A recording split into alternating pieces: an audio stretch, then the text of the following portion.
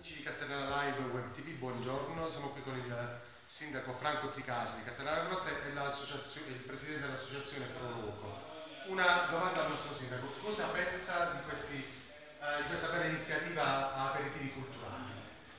Credo che sia un'iniziativa molto importante, è un risveglio, per me è un grande risveglio culturale qui a Castellana. Far conoscere la propria storia, far conoscere le proprie bellezze è un investimento per il futuro, per cui sono molto contento di questa iniziativa. Ringrazio il presidente della Loco per questo suo lavoro e i suoi collaboratori e credo che investendo sulla propria storia si può ben pensare al proprio futuro.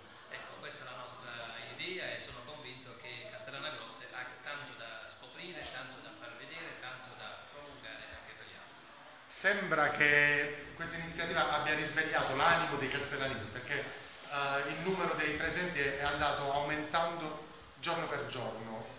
Il presidente Loco lo confermerà e credo ci potrà dare anche l'appuntamento per il prossimo aperitivo. Sì, noi abbiamo una serie di appuntamenti, tra l'altro con il sindaco stiamo concordando che anche con il bel tempo cominceremo a spostarci, a valorizzare anche le risorse che sono limitrofe alla città, e mi riferisco alle masserie, ai trulli, agli insediamenti, ai vari opifici che ci sono, che sono molto molto belli. Per cui noi avremo modo di domenica di vederci nuovamente con un'altra visita guidata nel centro storico, e poi basta seguirci anche attraverso la vostra emittente o anche attraverso i giornali locali o il nostro profilo Facebook per essere aggiornati.